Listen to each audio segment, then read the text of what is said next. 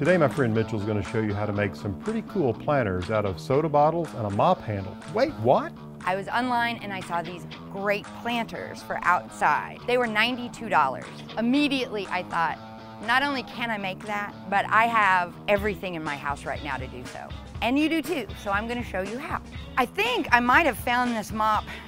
It might have come with my house when I bought it. You can probably find one in your garage or at your neighbor's, or at least maybe at your grandmother's house. I know that you can buy them at the dollar store for like $1. Now I'm using this mop handle because it's hollow.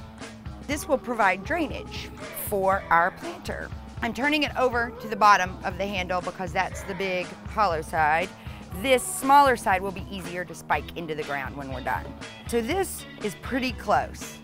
I am using a razor knife. Try to be careful. I do want to get just the top of this bottle off.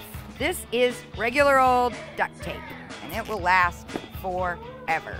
So if you cut little slits, you have more control around the curve. So I'm gonna put my hot glue right here, just a little bit. And I'm gonna stick this on. This is where I choose to do my most shallow point, and then we'll pick this off. I would advise not eyeballing this part. In this bottom, we're gonna put rocks. Then we're gonna put potting soil. Then we're gonna put the plant. So I don't wanna make this too far down at the bottom. So I'm gonna go about keeping in mind what all is gonna be in here. I'm going to make my short part right here. And my tall part, I can make as tall as I want. I think it'll look the best if I get right under this curve. Okay, so I just put a little hole right there to start, but I'm gonna cut it out with my kitchen scissors. I'm gonna cut above where my line is so I can just get this top part off. Then we can go in and do the details. We'll know if that's not right when we paint it. And now it's time to paint, my favorite part. I'm painting this pink because it goes with my friend's house. We're gonna stick this in my friend's yard because I care about her and like to make her presents. It's better to do always light coats, a bunch of them, than one big heavy coat that drips. This is already metal. And this paint is ultra coverage, but really, with spray paint, you can get it for 99 cents a can and have whatever color of anything you want. I do not mind getting paint on my hands, but if you do, you can use little rubber gloves. And we're gonna let this sit for a minute and I'll probably go over it again. It's only gonna take a minute to dry and then we'll come back and do another coat. Now see this?